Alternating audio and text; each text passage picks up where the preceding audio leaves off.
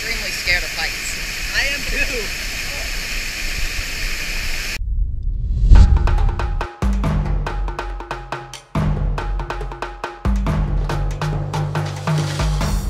So today, what myself and my friend Titus decided to do is we would catch one of the local buses. Actually, we had to catch 2 buses to make it to a town which is a bit too far to walk to. And we thought about biking there, but the problem with that is that to hike a waterfall that we're going to hike later, we would have to leave our bike somewhere, and then you risk the chance of them getting stolen or something. So we decided to take the bus. A lot of the times we just, like I said, stay in the area, but we figured it'd be fun to go to one of the next towns over and explore around there a bit. So we were super excited, like, this is so cool, we're catching the bus to go to the next town over. We never do this, and well, when we were younger, we couldn't obviously really like just take the bus on our own, but now that I guess we're a bit older, we can do that a bit more often and go check out other towns and areas. Quite loud, so you probably can't hear me very well, but we are here at the waterfalls. We're coming into the rainy season, so there's a lot more water in the river, and we decided we got a pretty early start on the day. So when we got there was a guy selling coconuts, and he gave us, we bought a coconut from him, and then he told us that there's hardly any, no one has arrived yet, so we're like, perfect.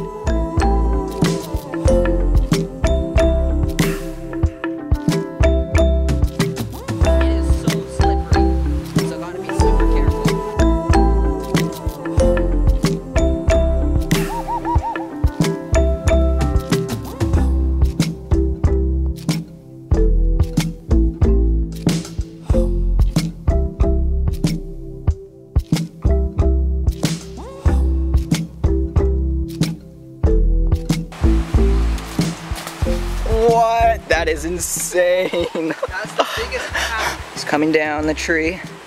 Titus, what did you say these are? Amapaches? Amapaches. Wow, these guys are so cool looking. We're just over here filming some shots for the music vid, and all of a sudden I see these little animals jumping out of this tree, and I'm like, whoa, what is that? First I thought it was a monkey, and I realized they weren't monkeys. We ran over. We ran over to the tree. We ran over trying to film them. There must have been like 10, 15 of them. There may have been more that we didn't see, and all were just climbing out of this tree.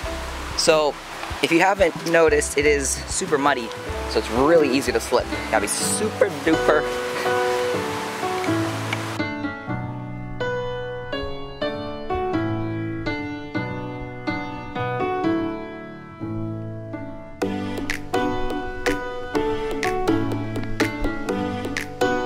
So there's actually so much mist coming off of the waterfall that we can't hang out right in front of it, because or else all of our stuff will just get totally soaked by the mist.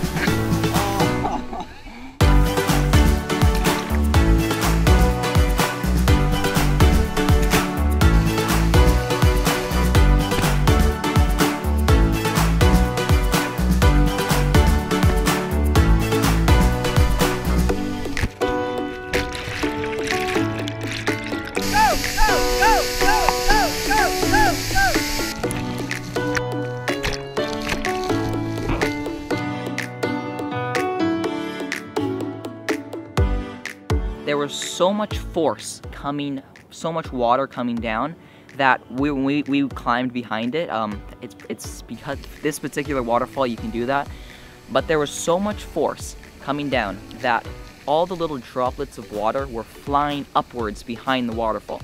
And that was one of the coolest experiences I feel I've ever had, because I felt like I was in a movie. So I normally don't show slow-mos of me spitting, but for this is a, yeah, we'll do it. You'll see that when I spit, the spit flies upwards into the air, and that's because all the air is flying upwards behind the waterfall. So if you spit or water droplets fall, they go shooting up. It was so unreal.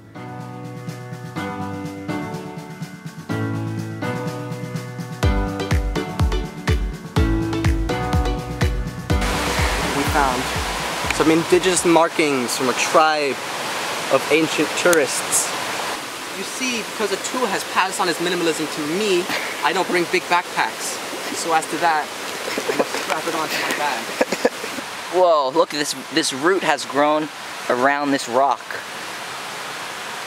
This is perfect slot for that rock, for the stone. That's pretty neat. I'm not really sure how high it would be, but it is... I'm really not good with like just guesstimating heights and stuff, but I would say it's... I don't think I'm exaggerating. I'm pretty sure it's over 50 feet, but let's just say it's quite high.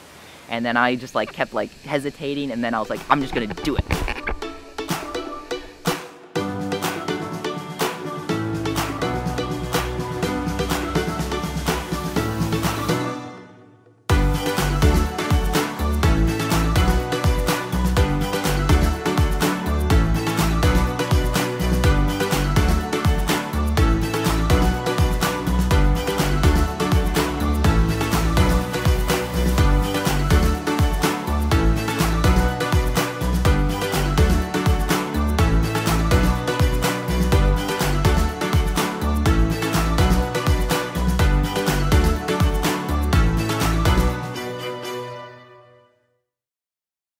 Today's shout out goes to The King, who left a comment on my last video, and his comment was that about how zip ties and duct tape are a poor man's repair kit. And while I agree with that, zip ties and duct tape are very affordable, so it's easy for everyone to have them, and they work really good for like jimmy rig repairing stuff, and they can repair a lot of different things.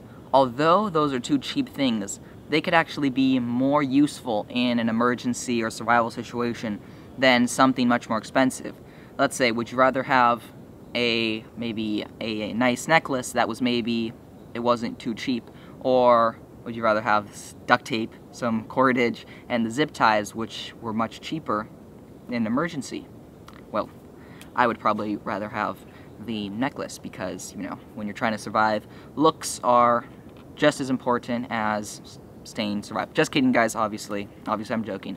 Today's positive quote is that by tearing down someone else's buildings, you're not making yours any higher. And you could visualize this as, let's say there's a bunch of buildings, you have your building, and maybe yours is like a little bit shorter than the other one, so you tear down the other one, and then you're like, yeah, I have the tallest building. But in reality, your building isn't any higher, it's the same height. But if you were to help that person maybe build their building a little bit higher, then they might help you build yours, so it could end up being a win-win, and this would translate into like real life. Don't actually go around tearing down people's buildings to see if this is true or not, of course. But how if you help someone else out by maybe trying to get closer to reaching their goals, or then they could help you also get closer to your goals, and it ends up being a win-win. If you are trying to like be like, no, you can't do that, then they probably won't be like, yeah, well, you definitely can do that, and then you're like, no, that you can't, you could never do that, never try that. They're most likely not going to be like, well, yeah, you could definitely do that. So, you know, anyways, remember to keep always doing awesome stuff, and I'll see you in the next one.